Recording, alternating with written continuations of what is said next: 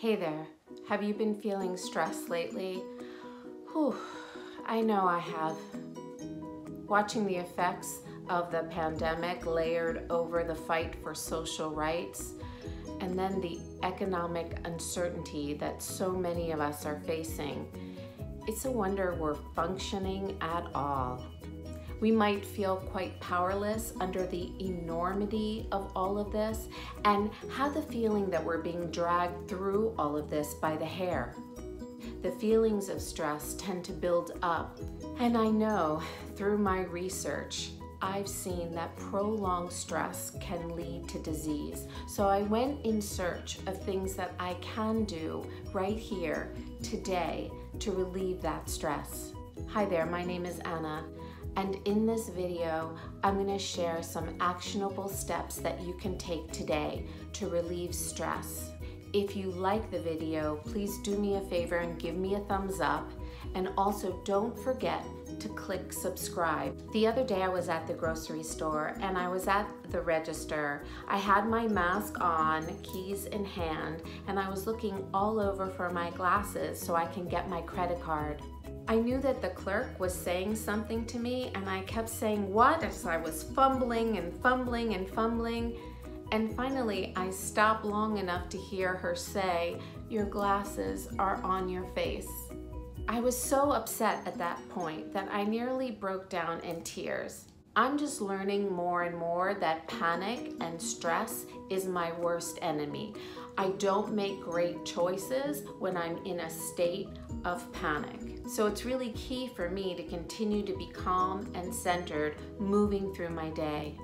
Now, I've had my share of meltdowns.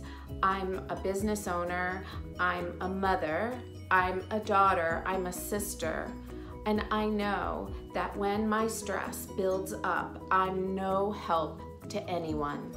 And I also know that stored anger and anxiety leads to disease, and I really don't want that. So a few weeks ago, I decided that I was going to find solutions that worked for me, solutions that I could use either in the moment or solutions that I could go away to another room, employ, and come out feeling better. And let me just admit, sometimes you need the meltdown. Sometimes you need the release of energy. So I'm just addressing those times when the meltdown is not going to be helpful, or you are feeling the stress being stored within. Taking 10 minutes to myself is sometimes all that's needed to turn my mood around. So if there's craziness around you and there's people around you, an easy thing to do is just go to the bathroom. Those 2, 3, 5 minutes away and alone might be enough to kind of bring you down to center. If you don't have time or there isn't a bathroom close, just walking away from the situation is equally helpful. There is something about sitting quiet for a bit that helps me to reorganize my thoughts. And organizing my thoughts is the key to calming myself down. Those 10 minutes can be done in the morning before the world has woken up. I prefer that because my cell phone isn't pinging, my emails aren't coming in, but if you prefer the evening, do those 10 minutes in the evening. It helps me to set up the day in a certain way, but it has other benefits too. Being comfortable and really familiar with this quiet time helps me to recall it when things get a little stressful during the day. It helps me soothe myself and calm myself down. Literally changing your environment can change your mood. Another technique is to have a ritual. So my favorite ritual of all time is the ritual of Yerba Mate. So some of you might not know this, but I do own a company called Sol Mate Yerba, and we actually have yerba blends and mates and these metal straws, but you don't have to get them from me. There's lots of companies in the States that have yerba mate. I just think it's this amazing ritual, and I think once you learn it, you'll love it too. A ritual can take on any form, but it's basically a repeated act with a beginning, middle, and end. It is usually done in a set place with set steps. Then repeating the steps can be in itself the ritual, or the set steps can lead up to the ritual. Whatever it is, having a ritual can be completely comforting and maybe transport you to a more peaceful place. A ritual can be as simple as lighting a candle and sitting in a favorite chair to read a book, or something more complex like creating a braided bread on a Friday afternoon. My favorite is making yerba mate. When things get particularly harried, I can stop what I'm doing and make yerba. I will turn on the stove and heat water while I put yerba tea in my mate cup. I'll put in the perfect amount of dried stevia in the middle. Then I'll add in a bit of room temperature water, and I'll pour the hot water in my thermos and then pour a small stream of water from that into my yerba cup. And when the yerba has puffed up a bit, I will stick in my bombilla. Then I'll sip and pour and sip and pour.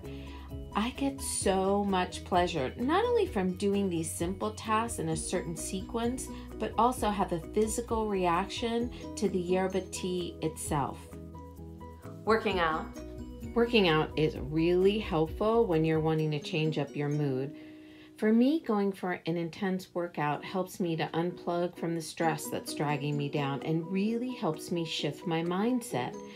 But here's the catch. It needs to be intense.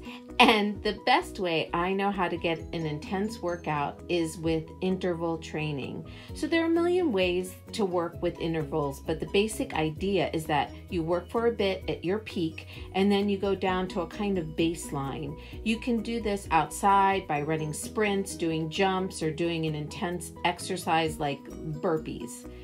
I'm an indoor kind of gal though, and so I do intervals with a spinning bike or small trampoline. Here's what I'll do. I'll go for as little as 30 to 45 seconds at the highest intensity I can muster and then back off. And if that sounds like a short time period, oh, just try it. It's harder than you think. I go full out for 30 to 40 seconds, no more than that. When I'm ready, I'll go again.